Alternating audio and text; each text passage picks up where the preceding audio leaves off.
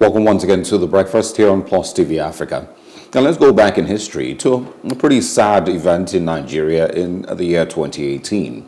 It was a period of huge rains and flooding that led to the loss of more than 100 lives here in the country in two different states in River Niger, and Benue State, which overflowed. But it led to the loss of lives in Benue and Rivers states. Actually in Kogi, Niger, Anambra, and Delta states, I beg your pardon.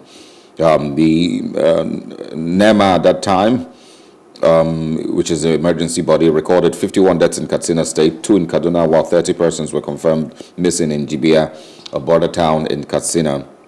The Kano State government also confirmed the deaths of 31 people and destruction of more than 10,000 houses during the flood in 15 local government areas in the state.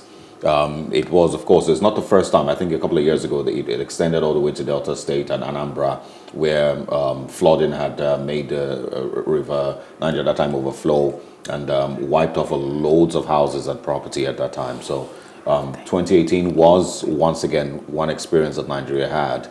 NEMA, has continued to be in the forefront every now and then of some of these disasters, and of course, rescued people and given assistance to a couple of people who have suffered some of these disasters.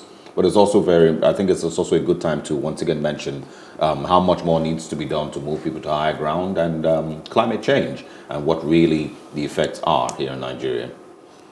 All right, so our next Today in History story is taking us back to the year 1983, September the 17th.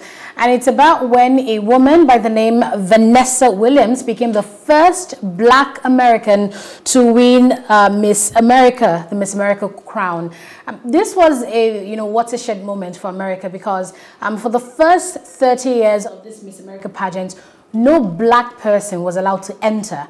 And when she eventually entered, it really changed the game because people really wondered what a Black person was doing for this Miss America Beauty crown. And in an interview, she mentioned that one of the organizers told her that she probably would not even win the contest. So you can imagine the shock when she eventually won this contest, September the 17th, 1983. But the sad thing about the story is that just a few weeks to the end of her reign, nude photos of her were leaked and she was forced to basically resign her Miss America title in July 1984. And that's it on Today in History for you on The Breakfast on Plus TV Africa. We'll take a break here and we'll talk more about our next topic. And we're talking basically about the IPOB situation in Nigeria and also talking about the issues of the farmers' headers clashes.